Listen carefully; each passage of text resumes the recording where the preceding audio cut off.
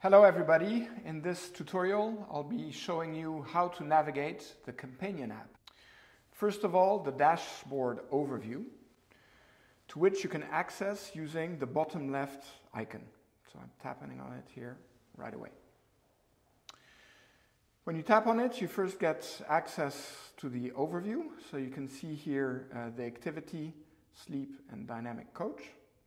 Then by scrolling down, you get a view on your daily activity progress, your sleep, which in this case not activated, the overview of your heart rate monitoring with the last beats per minute, your breaths per minute, the weather forecast, the amount of water that you've been drinking today, so you can add it manually on the app as well as on the watch. The latest workouts, your VO2 max, weight evolution, and finally the dynamic coach giving you tips on a daily basis. You can access activity, sleep and heart rate monitoring by directly tapping on the section. Here, for example, for the activity. You can always tap on the bottom left icon to go back to the dashboard.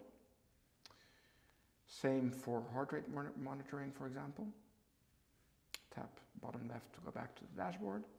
But then you also have the 3 shortcuts on the bottom of the app. So I'll go back to the activity, for example, by using the shortcuts. Then back to the dashboard. Now to access the main menu overview, you can tap on the top left icon with the 3 lines here, which will give you access to the main menu. So first of all, on top you have access to your user profile with all the details that you can permanently modify by simply accessing the element that you wish to modify. And always use the top left arrow to go back. So I'll go back to the main menu.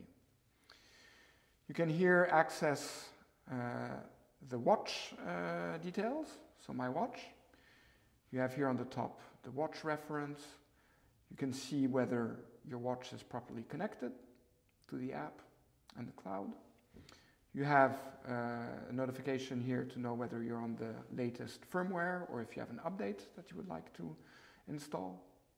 You have your battery percentage and access to the user guide right here.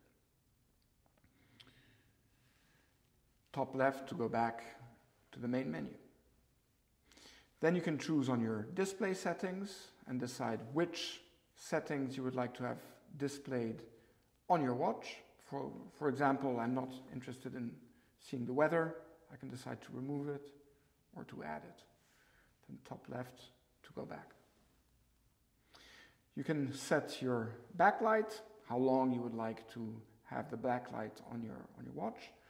Decide whether you want to have a locator for your watch or not. And whether you would like to have a watch demo mode available while charging or not. Finally, you can here align the hands, which is useful to know whether your settings are correct. So on the left you have the minute adjustment that you can set backwards or forwards and make sure that you're aligned at 12 o'clock. Same for the hours. You can put them backwards or forwards, but here we can see that we're nicely aligned on 12 o'clock and save it. Then once again, you can go to the top left arrow to go back to the settings. You can then decide to set your activity, goals, get active alert, so after how long you want to get a notification to get active, so to stand up and walk around.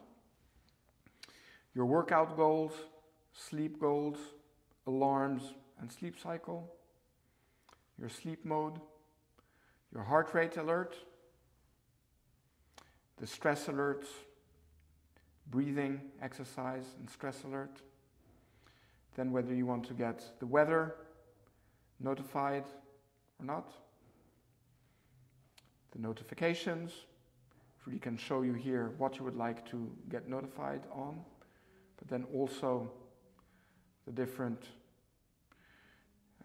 installed apps to get notified directly onto your watch. The world timer, health, third-party apps, the reset options, and then the different contacts, knowledge base, the contact us, if you would like to send us feedback, and finally, the different elements regarding privacy policy, analytics, the agreements, and third-party licensing. So this is it. I hope this was helpful for you to learn how to navigate the companion app. Thank you very much for following.